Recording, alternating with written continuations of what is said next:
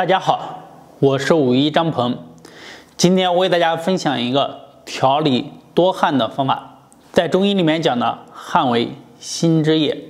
也就是说你容易出汗比较多的情况下，我们可以通过疏通你的心经来进行调理。今天为大家讲的就是点按我们手心的劳宫这个区域，可以帮助我们疏通心经，调理多汗的问题。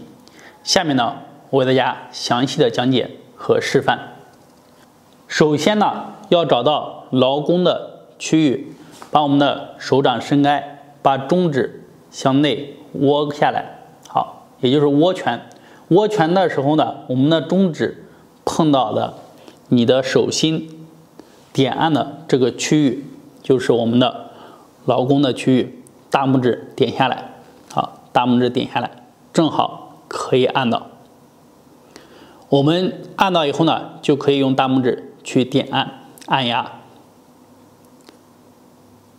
每次做个100次，或者是按压个3到5分钟，力度呢要适中，可以循序渐进的慢慢的加力。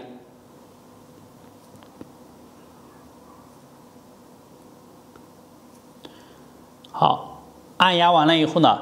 另外一侧也要做，2侧都要做，把手掌伸出来，好，握拳，中指所点的手心劳宫的区域，把大拇指按到上面，好，轻轻的按压或者按揉都可以。好，今天就为大家讲到这里。如果还想学习更多的养生知识，可以点击左上角